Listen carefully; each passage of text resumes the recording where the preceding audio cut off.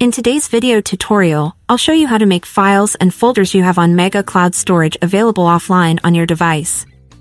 In the Mega app, when you use download, it means you are directly downloading a specific file or content to your device. This can be useful if you want to quickly download a particular file or group of files for immediate use.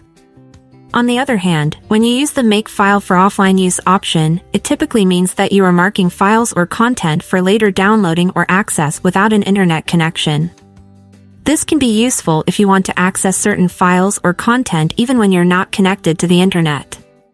This option usually allows the Mega app to download the content and save it on your device for later use, enabling you to access those files even when you're offline. Open the Mega app and log in. By clicking on the icon in the bottom left corner of the screen, you'll access all the folders and files you've uploaded. Next to each folder or file, you'll see 3 dots.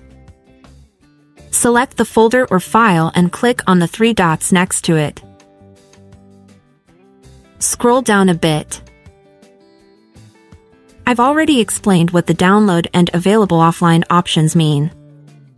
To make a file available without an internet connection, enable the Available Offline option. A downward arrow will appear next to the selected file.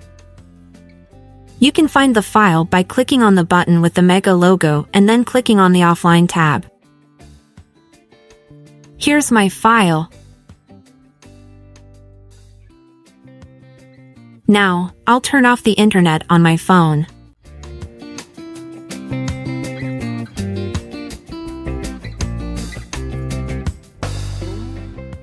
After turning off the internet, some functions are no longer available automatically. But if I try to open my file, it will open successfully. Also, some other options won't be available offline.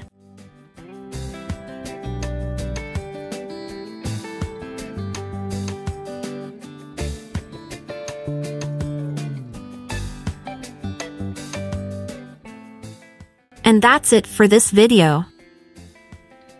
Be sure to like the video if it helped you and subscribe to our channel.